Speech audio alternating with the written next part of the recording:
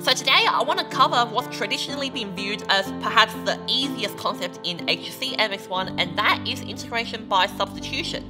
And the method is pretty much very routine. What's going to happen is that you're going to be given a substitution, and that's just going to pretty much help you evaluate the integral for you. So I'll jump straight into my example.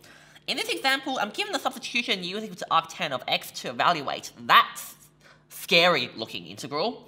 And pretty much in the spirit of the differential equations topic, I'll just be differentiating that. And I'll also move my dx to the other side as well. And the reason why I do that is because, well, if I look at my original integral now, I actually see that dx multiplied to 1 plus x squared has been sandwiched in the expression to integrate like this.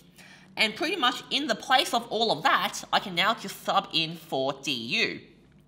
And then everything left untouched, well, I'll say, well, okay, I see 4 plus arctan of x all squared here, and I have u is equal to arctan of x, so I'll sub that in to obtain 4 plus u squared. And pretty much once I do that, I'll obtain an expression that I know how to integrate. In particular, this will be half times the arctan of u on 2 plus c. But for an indefinite integral, I need to firstly remember to sub back in for x, or rather finally remember to sub back in for x. So I'll also do that.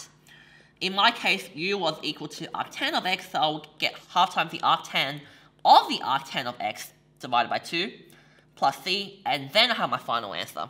And then ND remark, I know I've written it down already, but I'll just remark that for a definite integral, you don't do that, but rather when you make your substitution, just remember to change the boundaries on your integral as well, and you never need to do something back in that situation.